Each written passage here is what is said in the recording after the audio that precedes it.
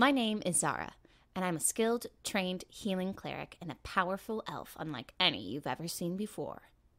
Well, I guess I should say unlike any I have ever seen before, since I've never seen an actual elf in my life. You see, I was raised in a very sheltered, secluded forest by my adopted mother, a gnome paladin, Gulliana, or I would call her Mama G. See, I was dropped on Mama G's doorstep as a baby, and she believed it was her duty by the gods to raise me and train me to be a great warrior and healer. We had a good, quiet life together, which sadly recently ended as Mama G died this year. Before she passed, she was tormented by dreams and was going mad.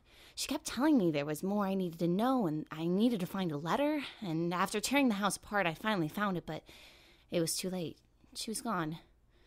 And now my life is riddled with questions. What is so important about this letter? And why didn't she tell me about it sooner? And the worst part of all, no matter how hard I try, I can't open it. So my mission is to open this letter and find out who I truly am.